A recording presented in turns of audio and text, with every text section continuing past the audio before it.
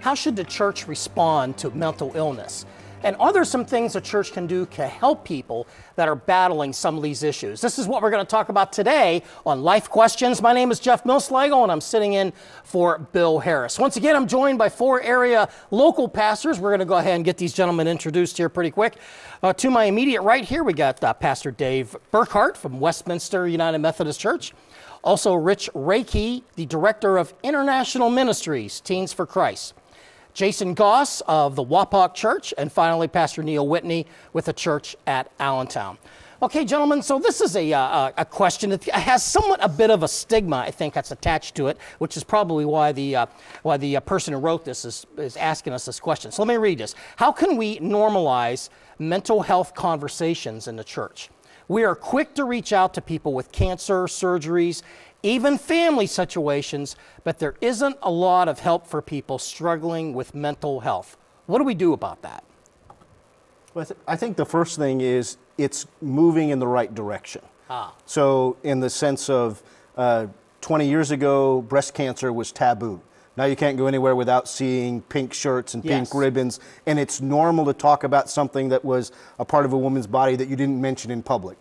And so I think... Especially in church. Yes. Especially in church. So now the conversation is moving forward, and I think it's happening. But specifically as far as church members, I think the biggest thing for us as clergy and as leaders in the church is to be vulnerable about our own struggles and to treat the vulnerability of others with care.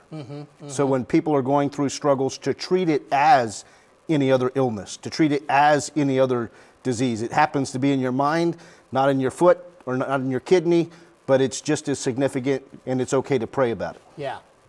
So why do you think there's this bit of a stigma about this? Because you know, when someone does have a cancer issue, it does seem like they can often get a lot of people to rally around them.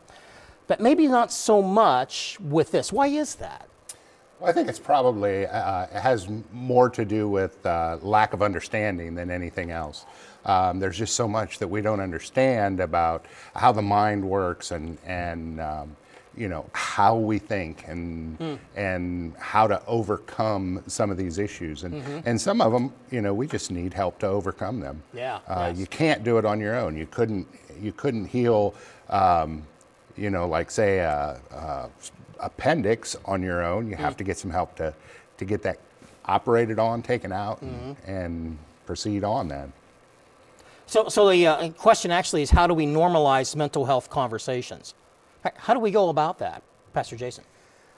Well, I think talking about is the biggest issue. You have to be honest about it, and I think that when there's something that we don't know, we tend to shy away from it. We don't want to talk about it because, as a pastor, if I don't have all the facts about something, I'm kind of hesitant to necessarily dive into it because I don't know everything yet.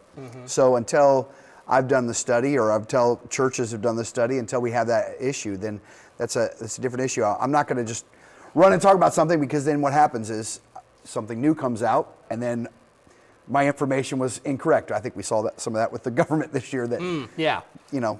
How about Pastor Whitney? There was a time when if you had a mental health issue, that you were separated from society. Yeah. And I don't know how much of that is still carrying over into our culture, but some of it is.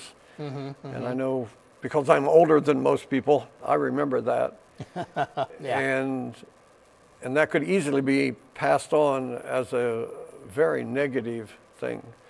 And we have to work to eliminate that negativity. So what does that look like? Have to work to eliminate that negativity. How do we actually do that as pastors, as leaders in churches? Go ahead. Number one thing for me would be compassion. Dave mentioned care for people. So compassion. My goodness, we need to have the same compassion for everybody and not separate a certain group of people because they have something different. When you have an illness, there's no difference. An illness is an illness. A disease is dis-ease of your body or your mind. Yes. So you need to put people at ease, and compassion for me is the best way to do that. So in a practical matter, what does that look like? Well, I think we need to maybe normalize the idea of getting help. people are afraid to ask for help because if I ask for help, that means there's something wrong with me.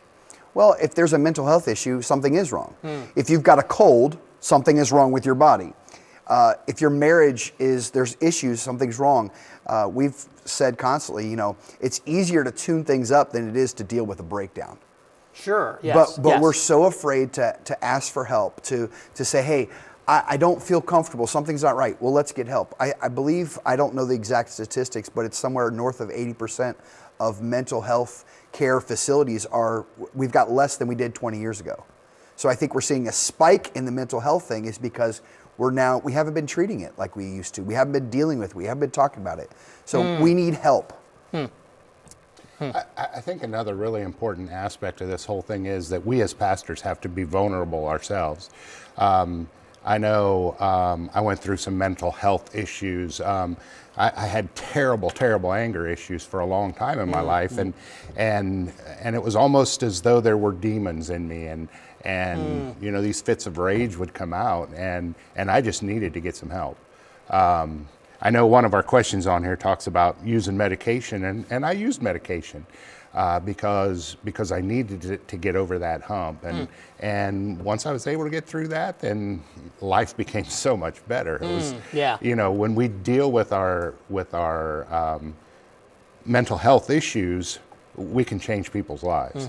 And so I think, a little vulnerability like that goes a long way. People can say, maybe I'm not just crazy, maybe it's something going on. Yeah, maybe it's something, Pastor Rakay? Well, and I think that's important. What Dave hit on is it's a holistic approach to how we deal with it. Whether we're talking about teenagers who are dealing with anxiety or somebody struggling with depression and needing medication or whatever it is, you have to take a spiritual approach.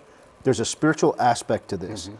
And I think, there are some circles of Christianity where any mental health issue is a demon. And so, some would say any physical thing is a demon. Right. And then there's the other side where it's all scientific, we live in the natural world and none of that stuff matters. And so we're only going to run to a doctor. We're only going to run to a counselor. And we have to be holistic and say, look, there's a spiritual component here. How big that is on a case-to-case basis.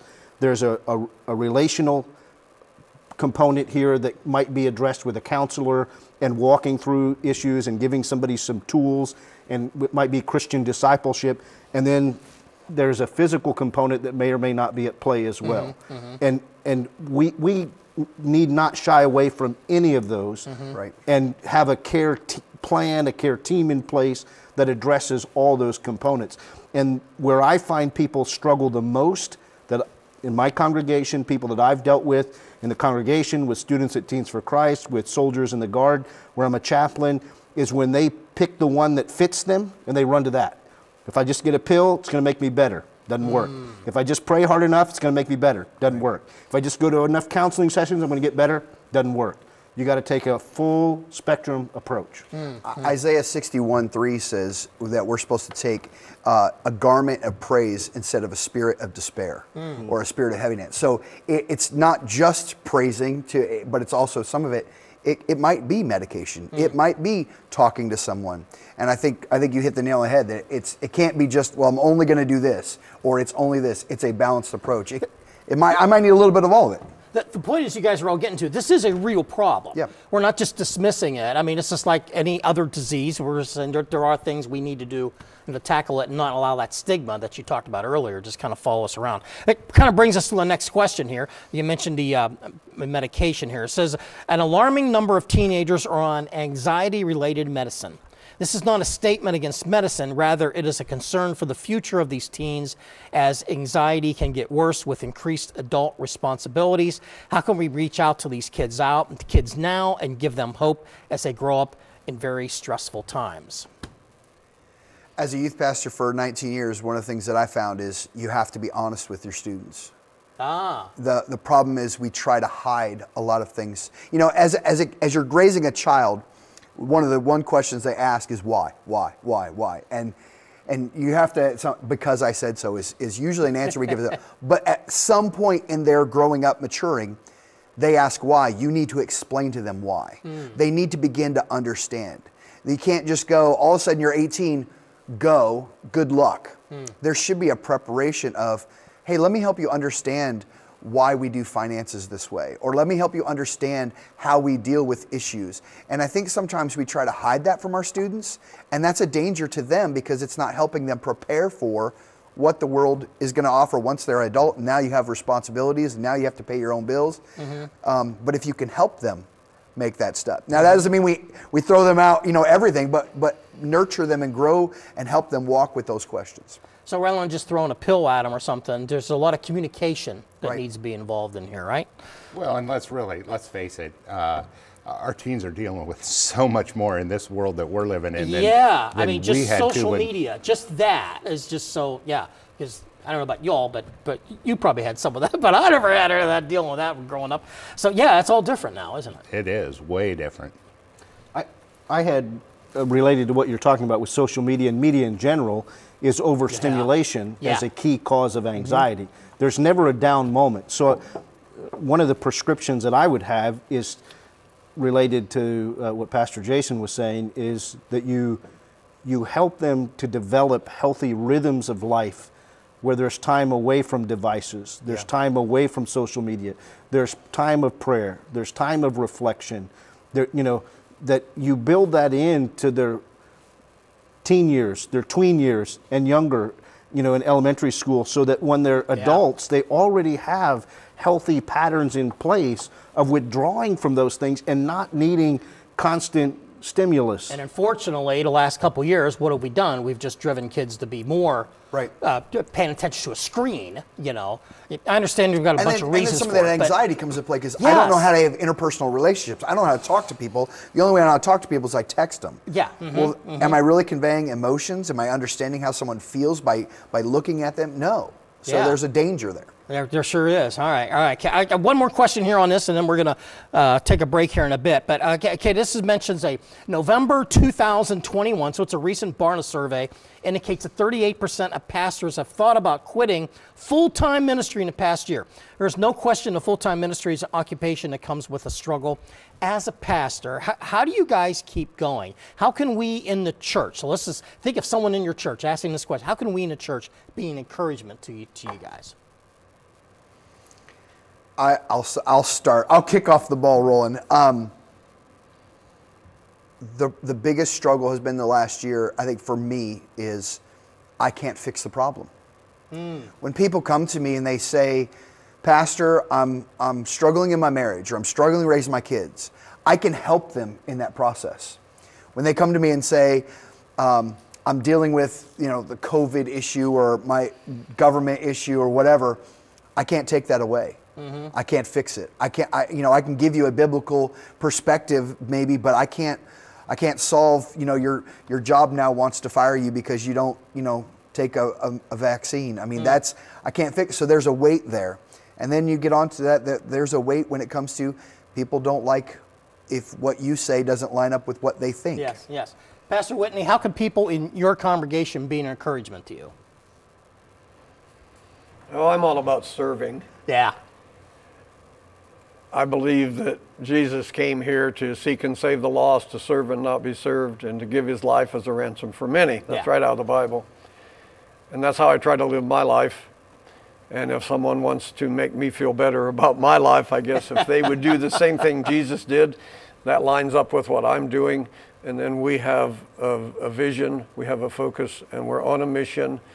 And the things that we can't control, we just leave alone and focus on the things that can make a difference. There's probably a lot more we could discuss on that. So we're going to take a brief break. When we come back, we'll continue this discussion here on Life Questions.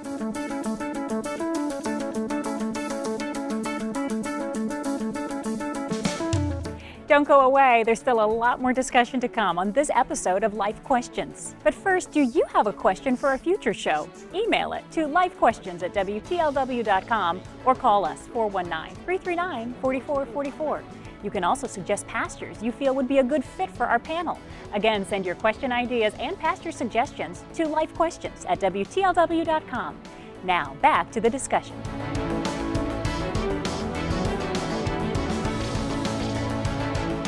We are continuing our conversations talking about how we can encourage people, particularly our pastors, in their ministry. Okay, Pastor Dave and Pastor Rich, both of you didn't answer anything the last time. How can we, just imagine this, guys. Okay, just all jump in here.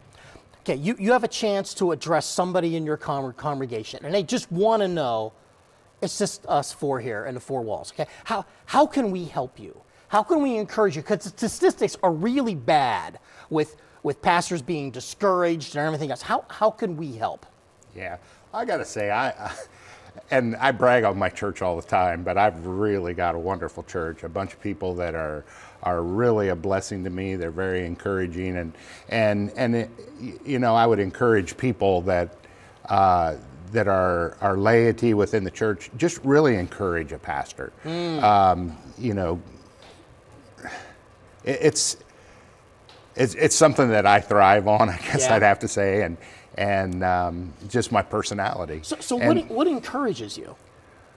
The fact that I hear a lot of times that that we're a Bible-centered church, and it's just awesome to hear our pastor preaching from the Bible.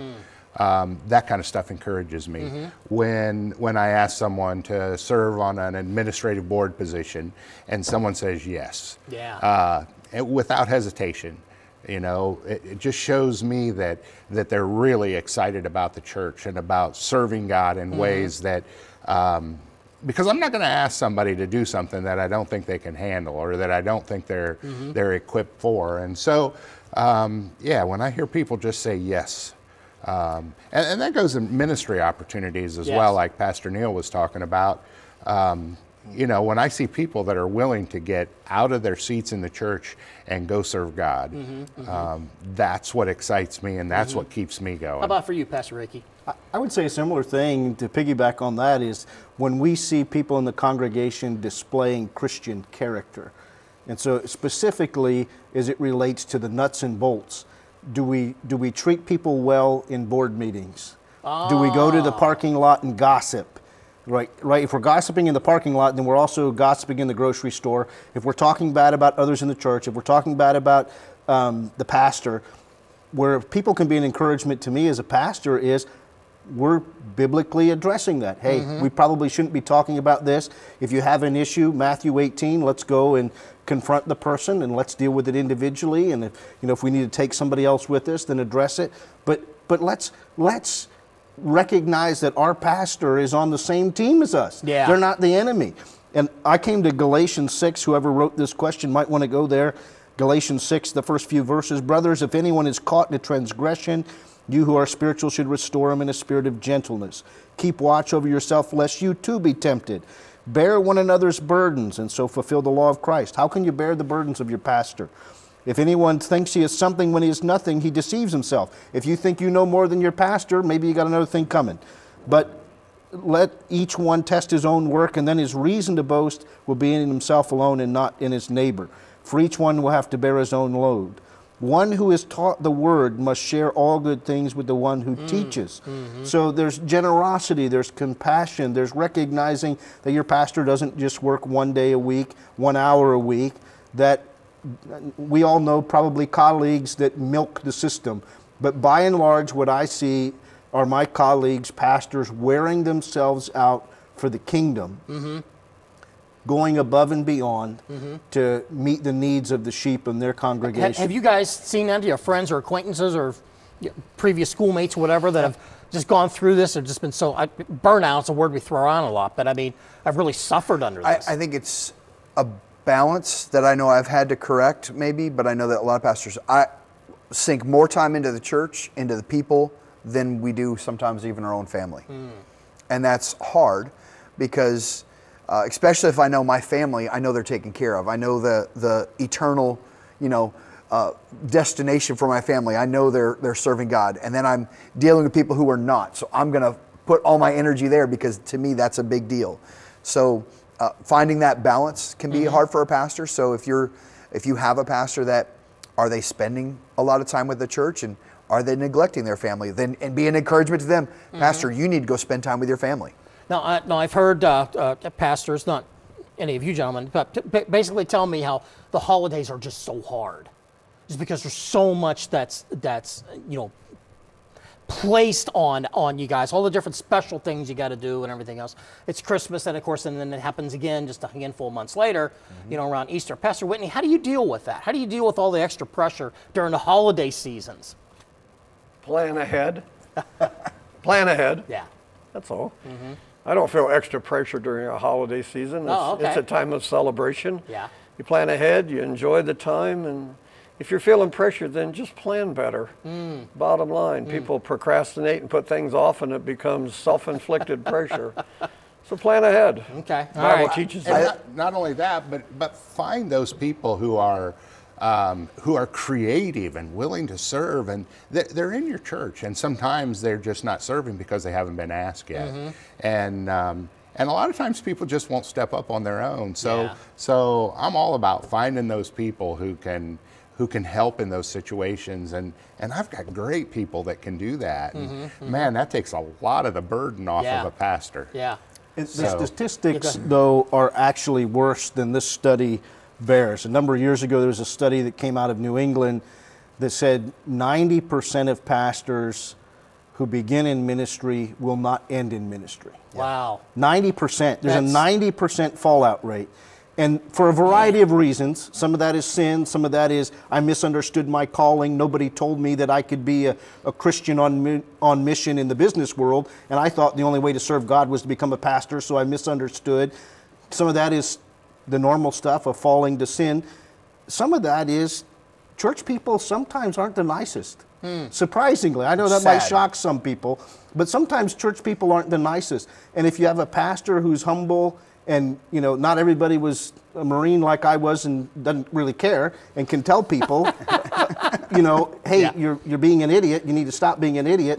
Or a hockey player where you just whack them upside the head if they need to. But sometimes we try to be too nice. Yeah. And I think sometimes in a loving way, all jokes aside, in a loving way, we need to tell people, you're not being very Christian right now. And if you have a legitimate issue, you need to bring that to the table and use appropriate channels. But quite frankly, through all this last year, the election the year before that, I was offended by the way Christians talk and speak about anything. Whether you agree with a mandate or don't agree with a mandate, whether you agree with a political party or you don't agree with a political party, how we talk about others reflects who we are. And it reflects the one we serve. And that ought not to happen, especially when we're talking about pastors. You mentioned a couple of different reasons why pastors leave. One of those is financial too. So recognize, is your pastor working a full-time job along with being a pastor? Because that's becoming more and more common. And then the question is, Pastor, what can I take off your plate? What can I do for you? Because then you realize he's not just working as everybody else has a job, but he's also working to shepherd a flock as well. So can you help him? Is there something I can do for you that maybe helps get a job done? That can I mow your lawn? Little things like that can take time so that he can spend more time with his family or more time studying, especially if they have another job. So if I'm hearing you all correctly, it's not so much big things you're looking for from folks in your congregations that are encouraging. There's just a lot of showing up to services, being available. Yes, whether it's mowing their lawn or whatever. How about you, Pastor Whitney? What else do you see? What encourages you as a pastor from your congregation? I could boil that all down to one word: unity. Unity. If you can have unity, you can have peace. If you can have peace, you can have progress. So we just need more unity. Whether there's a form of division needs marginalized.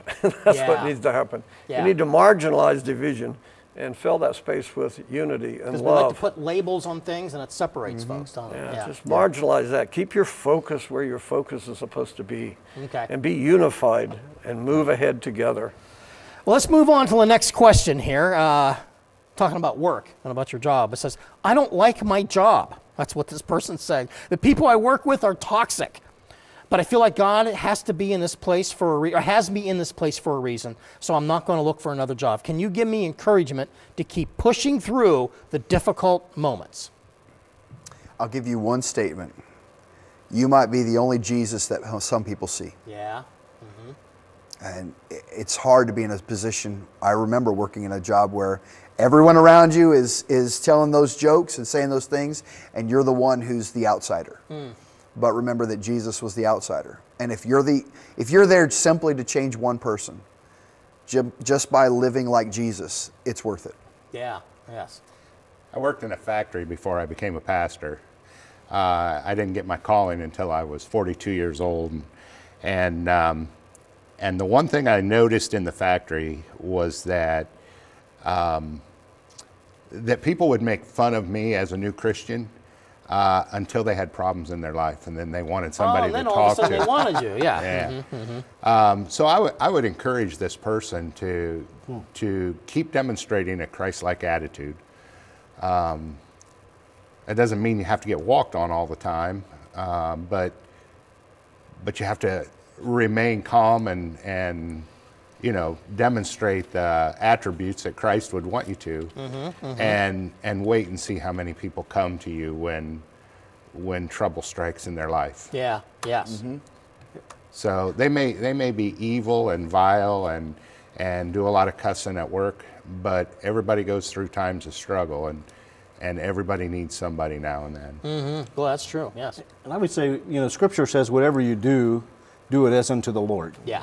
So it doesn't matter what we do. If we're a dishwasher, if we're a physician, if we're a pastor, if we work on the assembly line, we do it with integrity. We do it in a character, in a way that we do it as unto the Lord. But I would also say, if you're going to stay for the right reasons. Like, don't fool yourself. Don't stay because I'm afraid. I don't think my skills are marketable. Don't stay because you think you're the martyr. Don't stay with a pharisaical, pompous attitude like I'm the Jesus here, and I'm going to stick it out. If you're going to stay with the attitude of being humble like Jesus and serving. And I would also say, in the question it was, I work with toxic people. The best thing that you can do is pray. Pray for your enemies. Yeah. Pray for the people in that place. Imagine the things that will change. Put a prayer box on your desk and invite people to drop prayers in and let them know that you'll pray for those things anonymously if they want. And you're going to get some things that are inappropriate, put those in the shredder. You're going to get some things that people genuinely want prayer, and as God works through that, you're going to see mountains move. Yes. And above all else, make sure that God wants you there, because a lot of people get fooled into thinking God wants them there when they're just afraid to move on. Okay. So don't blame it on God if you're afraid to move on. Well, and know too that chances are, if you do get another job, it's probably going to be toxic too. I mean, it's very rarely do you find a place that's not. Yeah. The grass is not always greener. Correct. On the other side. That's true. That's true. Gentlemen, I'd love to continue this conversation, but we are basically out of time here on Life Questions. Thanks so much for spending your half hour here with us. We deeply appreciate it, and we'll see you next time with more of Life Questions.